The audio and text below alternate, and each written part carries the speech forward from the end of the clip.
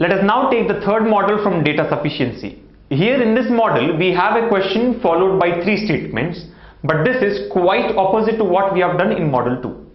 If you remember, even in model 2, we had a question followed by 3 statements, and in model 3 as well, the same thing happens. A question is given followed by 3 statements. But the difference between model 2 and model 3 is that in model 2, we have to find out which of the statements are required to get the answer. Whereas in model 3, we have to find out which of the statements are not required in finding out the answer. So the only point here is we need to check which of the statements are useless in finding out the answer. So quite similar to model 2, the solution remains same. So as you can see, model 3 is quite similar to model 2. But in model 2, we find out which are the useful statements. And in model 3, we have to find out which are the useless statements. The working of model 3 remains same as model 2. Here also, we find out what are the useful statements in answering the question. And depending on the useful statements, the left out statements are considered as useless.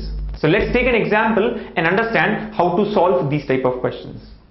The question here is 3 friends P, Q and R started a partnership business investing money in the ratio 5:4:2 respectively for a period of 3 years.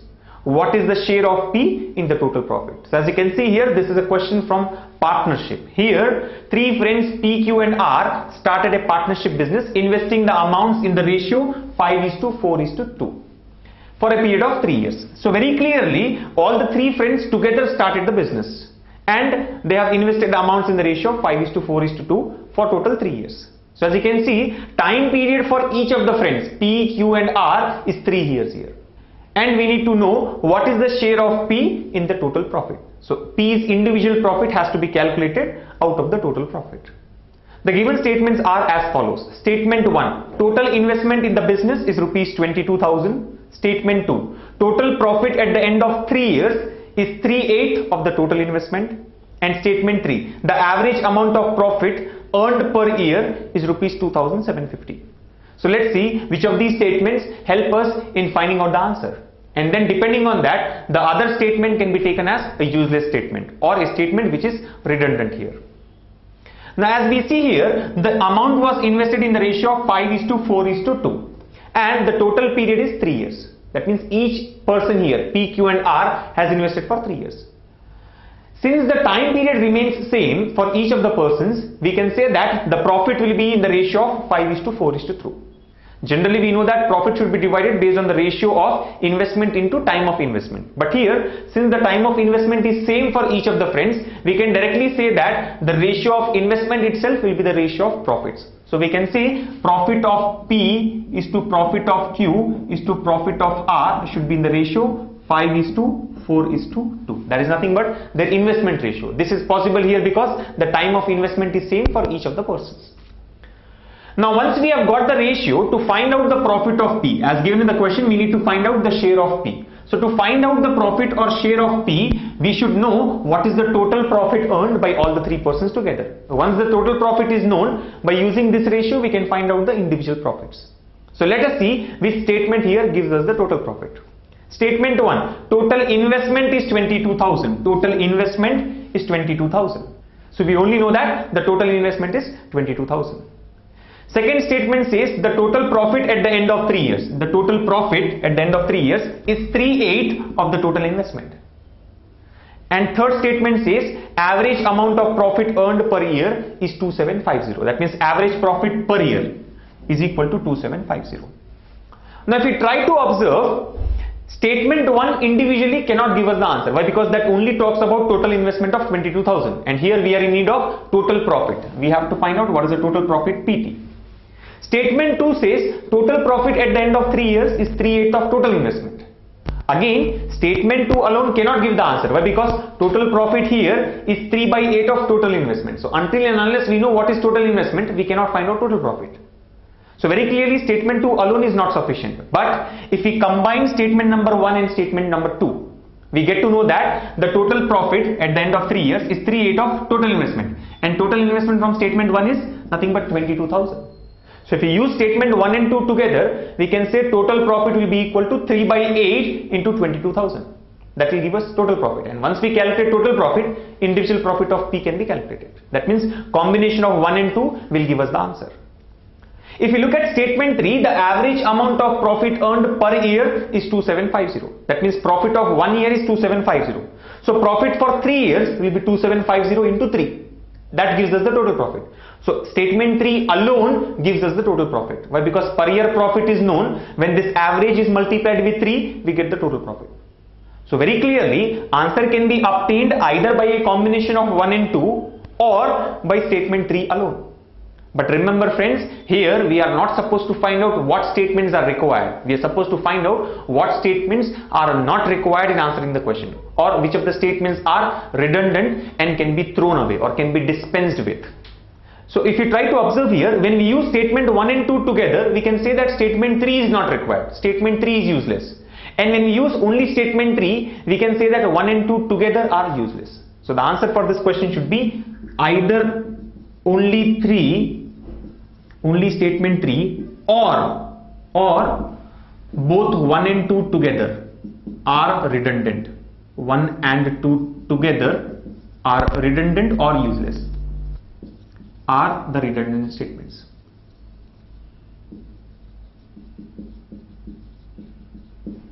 So this is the answer for the given question. That means either 3 is redundant or both 1 and 2 together are redundant statements. Redundant statements here means nothing but these statements are not required in finding out the answer. So if you use 1 and 2, 3 is redundant. Only 3 is redundant. If you use only 3, then we can say 1 and 2 together are redundant. So that is the answer for this question here. Let us now take the second example from model 3 of data sufficiency, where a question is given followed by 3 statements, and we have to find out which of these statements are redundant or which of these statements are not required in answering the question. Let's look at the question here. At what time will the train reach city X from city Y? So we are supposed to find out at what time will the train reach city X from city Y. So it has started from city Y. At what time will it reach city X? The statement 1 here is train crosses another train of equal length of 200 meters running in opposite direction in 15 seconds. Statement 2. The train leaves city Y at 7:15 am for city X situated at a distance of 558 kilometers. And the last statement here is the 200-meter long train crosses a signal pole in 10 seconds. If you try to observe to find out how much time is required by the train to reach city X from city Y, we need to know what is the distance between these two cities and what is the speed of the train. To find out the time, we need to know what is the distance and what is the speed. So these are the two things which are required to answer the question. So let us first find out which statement gives us both these values, and then accordingly the remaining statements can be taken as redundant statements.